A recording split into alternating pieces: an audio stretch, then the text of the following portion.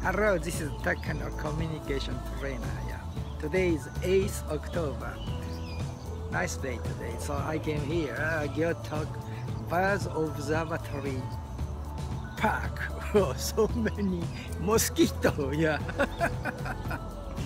Thank you very much for your listening to me today also. Yeah, today I would like to speak out one key point. Yeah, today's theme is English.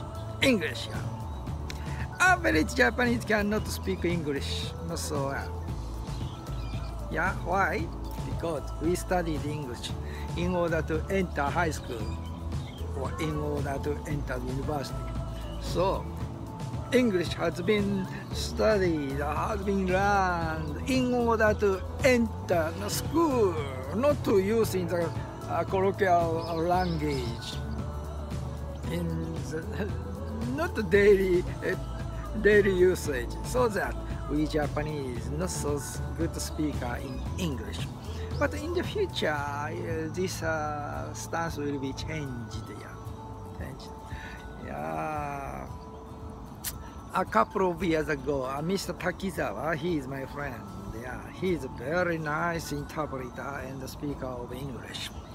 Mr. Takizawa said, Mr. Takano, if we will become a good speaker of English, yeah, very important key point, to speak out in English abruptly, freely or roughly, don't talking on the correct usage of words or phrase, or if possible, forget away grammar, speaking out.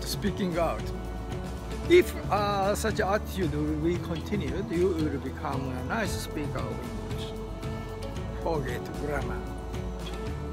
Forget to use or correct usage of the words or phrase. Yeah, you will become a nice speaker of English in the near future. Yeah, and if you will do speaking out and speaking out, you will become a nice speaker like a Queen's English speaker. Very important point. Take it away. Break our mind block. Don't thinking so much on grammar. Not